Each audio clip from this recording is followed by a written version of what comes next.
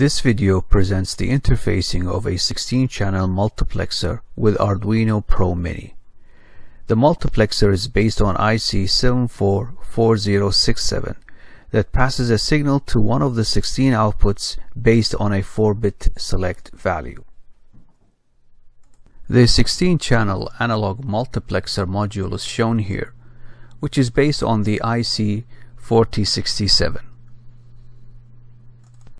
As a multiplexer, a signal at one of the channel inputs will be passed into the signal pin here, or signal line, based on the 4-bit value on the select lines from S0 to S3.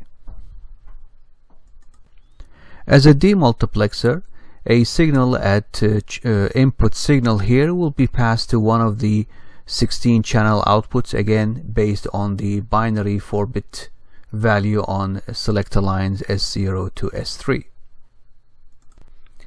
In this video, the module will be used as a demultiplexer, where the lines S0, S1, S2, S3 and signal will be connected to digital output pins of the Arduino, and a digital signal will be applied to the signal pin to be transferred to one of the selected output channels of the module.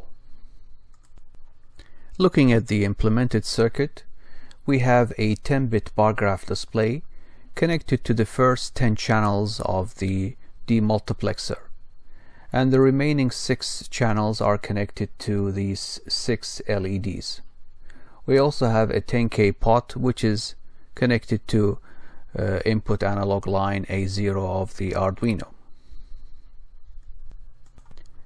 This is the implemented C++ code, where the program is designed to turn on and off each LED sequentially. The speed of the output is also controlled by the potentiometer, as the next scene will demonstrate.